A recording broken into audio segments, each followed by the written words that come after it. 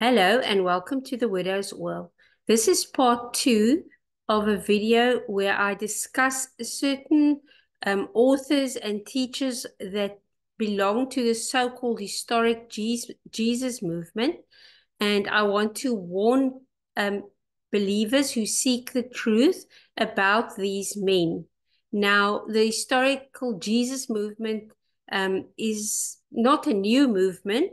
It's quite an old movement, but it's a movement where they had this so-called quest for the historic Jesus, the man Jesus, and there were many teachers and authors and books and studies, and you can get a lot of it on YouTube, and it's also linked to the Dead Sea Scrolls. So in my previous video, I showed you how James Tabor is actually a Noahide. And although this may be known by many, it's not generally known by Christians who seek truth from these men. If you've perhaps in your church not had your questions answered, you've seen what's going on in the church, and you leave the church and you start on this quest to figure out what is going on, you will come across these teachers. Now, I'm not saying not to investigate all things. You won't have a strong faith if you do not test the spirits and if you just believe whatever is told to you. So I do not want to create fear, but I do want to say that what I found later on, only later on, is that these are part of a movement to actually channel Christians out of the Christian church and into different disciplines or different ways of thinking. And I will illustrate to you. For example, I've illustrated to you now regarding James Tabor, who is a Noahide. So what generally could happen is you could read of James Tabor's books, and then some people actually may start to follow his blog, and you could end up starting to believe the teachings of this man. So he has his surface level teaching where he, for example, discusses certain things regarding Jesus, regarding archaeology. Now, these things can be helpful to you, but what I'm saying is underneath it, there is, according to me and my opinion, an agenda to chase the sheep into different camps, of which one is this Noahide path. Now, I can't prove any of this. I don't even want to prove it because as your sister, I'm just merely giving you a warning to be aware of this in case you are not aware of it. And what they also do often, many authors, many false teachers, is they will teach you the truth, but then they add in a little bit of something that shouldn't be there. A little bit of poison here and there, a little bit of error, a little bit of things that you should actually not really be allowing in your spiritual temple. For example, on UFOs and things like that. And if you're so inclined, you may follow that rabbit hole, and that is how they get you. You see, as if you take that bait. So they're giving you truth and they're giving you error, and it's via the error that you go down the rabbit hole, and then you can be channeled into the direction, for example, atheism, becoming a Noahide, or going into Messianic Judaism or Hebrew roots, or whatever the case is. So I don't want to spend too much time on that. I've already shown you with James Tabor in detail in the first video that, you get that type of thing where on the surface it seems that they're neutral and academic, but there really is a hidden agenda beneath the surface. And I just want to make you aware of it, because if you are aware of it and if you hear the Spirit of the Lord, then it's going to be a warning for you, and you may have picked up on these things. It could be a confirmation of what you pick up, and just a warning so you do not fall in a trap. Another very well-known one is Bart Ehrman. Now, I'm not going to go into what they teach and what their books are. You can look it up yourself if you want to. I just want to show you, for example, Bart Ehrman. You know, he writes books called like Armageddon, Heaven and Hell, The Triumph of Christianity, Jesus Before the Gospels, things like that. They seem like good books that can help you. The other Gospels, did Jesus exist? Things like that, you know, and if you don't know about the hidden agenda to actually corrupt and empty the church, which we can really do nothing about because it's already happening, but you know, for yourself, to protect yourself and your loved ones, we need to know these things.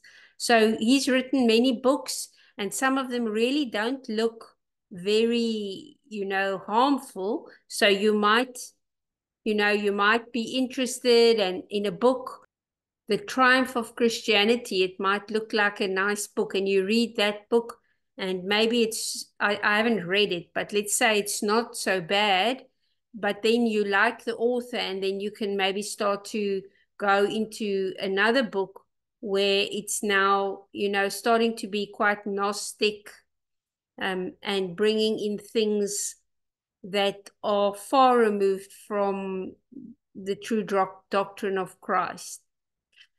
But the thing with this Bart Ehrman is he actually, via a webinar, he helps Christians that want to leave the faith, how leaving the faith led to a life of more meaning and purpose. In the Bible, we speak of departing from the faith. In 1 Timothy 4, we see, now the Spirit speaks expressly that in the latter times some shall depart from the faith, giving heed to seducing spirits and doctrines of devils. Now, this latter times, of course, doesn't just refer to 2,000 years later. It meant fairly early on, it was already happening. But those words are still true for us because Christ said his word will never pass away. So that's why I'm warning you, there's these seducing spirits that want to lead you away from the good doctrine of Christ. It speaks here in verse 6 of good doctrine, you see?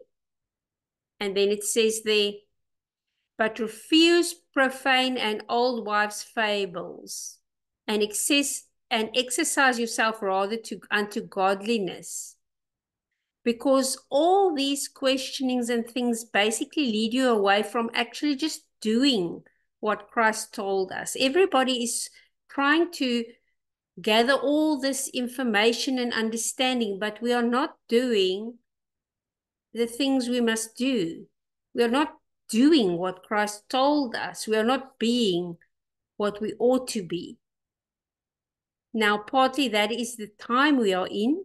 So I don't want you to feel guilty. I'm just pointing it out. There's nothing really the individuals of us can do except, you know, rather than spend all our times trying to understand all these things, it's more important for us to actually, you know, do the things that Christ told us to do. Those are more important than the exact details of every single doctrine.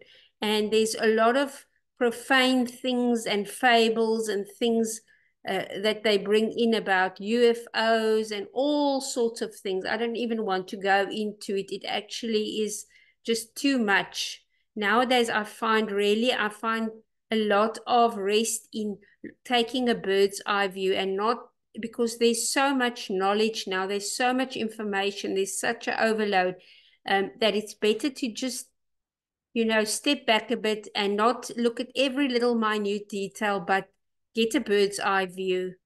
And if you are a new Christian, you need to basically be letting the Lord speak to you through the Bible and being loved by him and starting to live according to the ways which he teaches you. You really don't have to worry about getting every understanding spot on, because he will teach you step by step, and his yoke is easy. It's not about knowledge, but my channel is more for those of you that are in this stage where you actually are making the spiritual warfare against the lies, and you want to know, you have a lot of the Bible maybe under your belt so that you know the scriptures, and that these things just help you better to see clearer. In as much as I see things, I don't see everything, because I'm also just a fellow disciple. So I know there are things that you see better than me, but I'm sharing the things that I see, because it really comforts me also to share what I have. It makes me feel less lonely in this world, because I also see on the internet many brothers and sisters sharing the things the Lord gave them. And a lot of the things they may see is not necessarily what I see, or I might not agree with them, but I know that we are hearing from the same Spirit. So we may see things slightly different and be at different places of understanding, but we can be a comfort to each other. But so be careful. For example, this man is a perfect example of one that will help you leave the faith. If you take heed to the seducing spirit that's connected to this and the things he teaches, he will lead you into atheism. And he does it via webinars, which is quite shocking, and courses. Can you think that you ever would have a course to help you become an atheist? What a time we live in. And you even have lifetime access. So here's another example of one who on the surface seems to be Christian-like, although you'd probably pick up on his books. You can see there's a lot of Gnosticism and things there, but he actually left the faith. He's not a Christian, he's an atheist. And he helps people to leave the Christian faith. Another one is this Robert Eisenman. He specifically is a lot about the Dead Sea Scrolls. The thing he was very well known for is James, the brother of Jesus. So he focuses a lot on that type of thing. But his work also, it's focused on actually turning to Messianic Judaism. It's especially this regarding James. He basically says that the real church was James, not Paul. Now, Paul is very much vilified and said to be, a false prophet, and that the real truth was actually that, James was the leader, and they were still doing many of the commandments of the Torah. And while that's true, they were only doing that because the old covenant was fading away. So those that were under that still did that, whereas the new covenant was phasing in. Now they conflate that, and many authors sort of point to that and say that the real Christianity was Torah-keeping Christianity. And you see, that's the trap. Is first you can believe in Jesus, but you still keep the Jewish law. And what happens to a lot of people is the more you keep the law, the more it blinds you, and the greater the chance that you deny Christ and that you totally turn to Judaism or maybe become a Noahide. It's really not good. It's a question of misunderstanding the covenant of grace and the teachings of Paul, where he taught us that it's not about the patterns of law keeping, and that the law is indeed good, but that the Lord made a way for us, and that we are not saved by doing works. Another very well-known one is this Dr. Michael Heiser, and he has this channel, Fringe Pop, And he also, he comes across when he speaks as sort of orthodox in a way, but the topics he discusses are, well, in a sense, shocking, but, things like Planet X and the Anunnaki and things like that. Now, he also made this video on the Noahide laws on his channel, and you can look it up yourself if you want to, but what I want to point out is he immediately starts, when he discusses the Noahide laws, he immediately starts with warnings against anti-Semitism. Now, that's a warning bell, people. If a teacher starts with warnings against anti-Semitism, you must know that they're a Judaizer and that they are against the pure Christian faith. So that this video really, showed me that this man is not somebody we should be following, that there is a lot of leaven with this man. And if you look at his list of his topics, it's quite horrendous, the things he looks at. For example, crystal skulls, ancient giant skeletons, helicopters in ancient Egypt. Is Bigfoot real? Mary Magdalene and Jesus. It's that topic where they believe that they were married.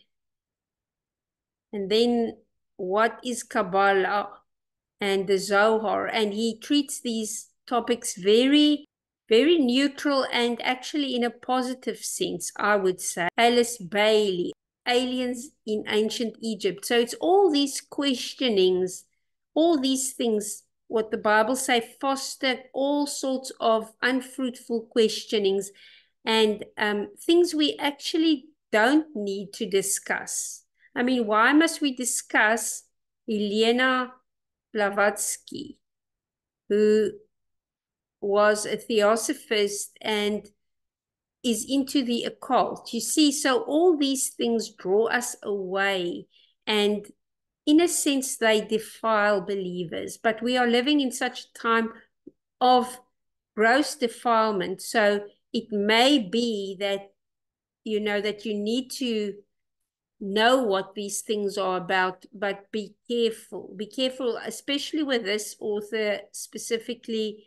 I see from his topics no good, because he's having, a very positive discussion on the Zohar and the Kabbalah, yet when he has to answer a question about the Noahide laws, he immediately, sort of warns that just don't be an anti-Semite. If you question the Noahide laws, you probably, it's anti-Semitic.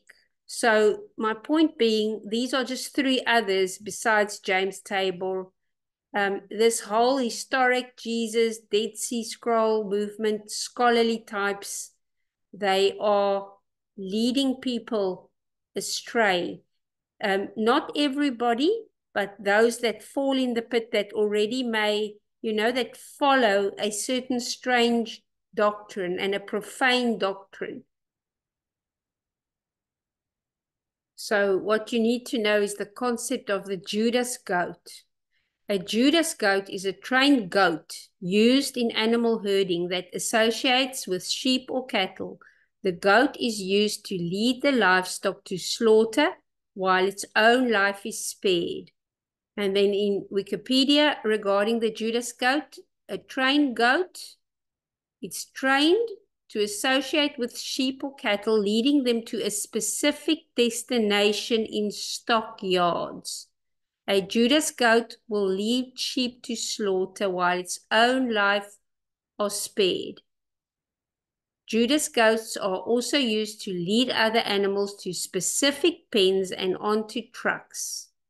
Okay, so remember the Judas goat. That's what I'm saying, is you've got here many sheep that are lost, and then you've got among them Judas goats, and one Judas goat leads the sheep to the Noahide laws, and the other Judas goat leads them to atheism, and the other Judas goat maybe leads them to being a messianic Jew or into Torah keeping, but ultimately they all are leading into destruction and perdition. And perdition means destruction or desolation. So the shipwreck of people's faith. So in John 10, we read the difference between Jesus as the good shepherd and these other shepherds that lead into destruction. Jesus said, I am the good shepherd, and that he helps the sheep to find pasture, good food. And he says, I'm come that they might have life and that they might have it more abundantly. So Jesus leads us into all truth and where we can find good food, good spiritual food, whereas a Judas goat will lead you to perdition and destruction because he is a hireling and not the shepherd of the sheep. So make sure that you follow Christ and his teachings and beware of these Judas goats.